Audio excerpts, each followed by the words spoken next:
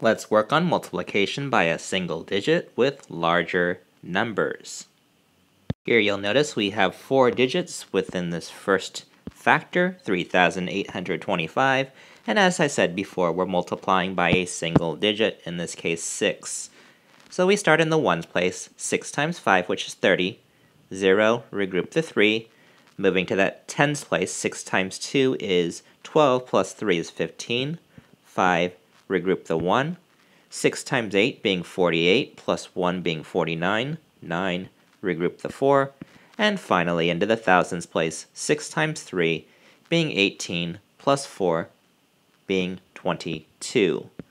You'll notice our answer, or our product here, is a 5-digit answer. 1, 2, 3, 4, and 5. And this does make sense, as we are multiplying a 4-digit by a 1-digit, in which case we would usually end up getting a 5-digit answer. Sometimes you end up getting a 4-digit answer as well. Keep that in mind as you continue working on these types of problems.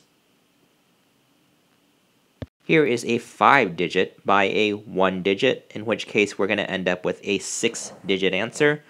Our steps for multiplying this are the same, where we go from the ones place to the tens place, and then to the hundreds place. We work with the thousands place and the 10,000s place. Let's actually do that.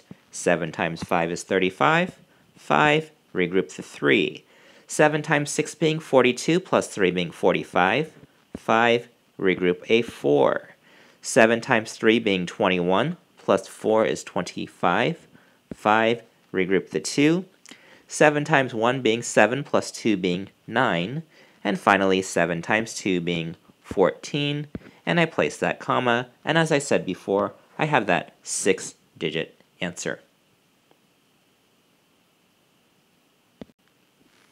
Here I have 3,257 times 3.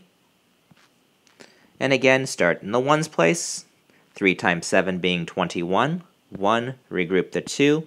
3 times 5 being 15, plus 2 being 17. Or we will place a what? 7, and regroup the 1. 3 times 2 is 6, plus 1 is 7. And finally, 3 times 3 is 9. You'll notice in this case, that 3-digit by a 1-digit only gave me that 4-digit, that is, by a 1-digit did give me a 4-digit answer, 9,771, which is actually fairly reasonable. This nearest thousands place would have been 3,000 times 3, being 9,000.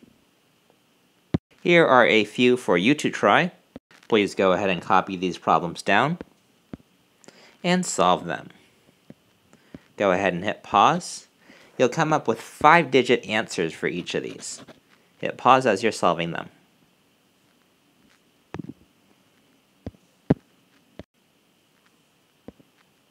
Did you end up with 19,548 for that first problem? For our second problem, 5 times 9 is 45. 5, regroup the 4. 5 times 5 is 25, plus 4 is 29. 9, regroup a 2.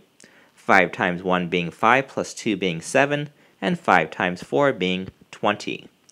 20,795 is our product there.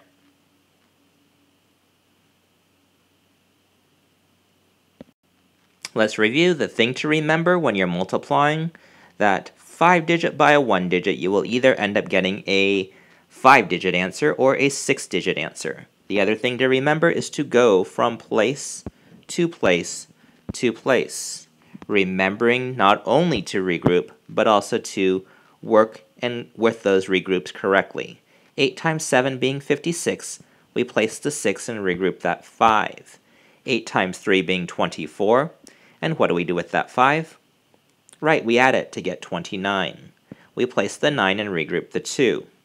What digit do we place next into our answer? Right, a 0. And we regroup a 5. Now we can go 8 times 1, which is 8, plus 5, which is 13, 3, regroup the 1, and 8 times 2 being 16, plus 1 being 17. The other thing you'll remember is that we must place our 0. You'll also notice that my digits are nicely lined up according to those places that are within my original problem. So my answer to my multiplication problem is called a product. You'll notice that I did get a 6-digit answer here, which is reasonable as 20,000 times 8 would be 160,000, which is approximately or close enough to 173,096. That gives me the idea that I did this problem correctly.